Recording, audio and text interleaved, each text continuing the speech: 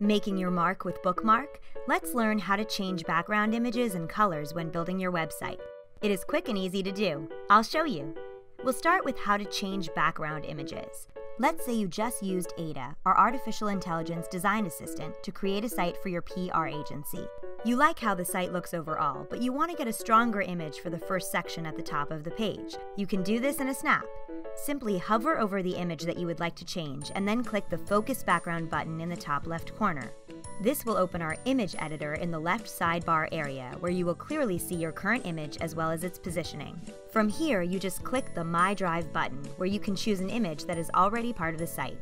You can search and choose one of the bookmark's other free images, or you can upload an image from your hard drive. For now, you are going to choose an image that is already uploaded in your drive. And that's it. Easy, right? You can then move the circle on the image in our editor around to change the positioning. And you can also use Bookmark's photo editor by clicking Edit Image. That's it, all set. Last but not least, click Save. Always remember to save your edits so you do not lose any work. Okay, now let's learn how to change background colors. As you can see, the header of your site is black, and the footer of your site is navy. If you like this, then great, no changes needed. If not, then it is a quick fix.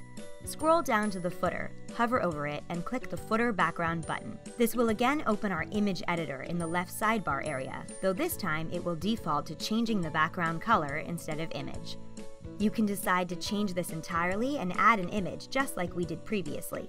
Or you can keep the footer simple and choose to match the header by clicking black. This change will automatically update in the builder.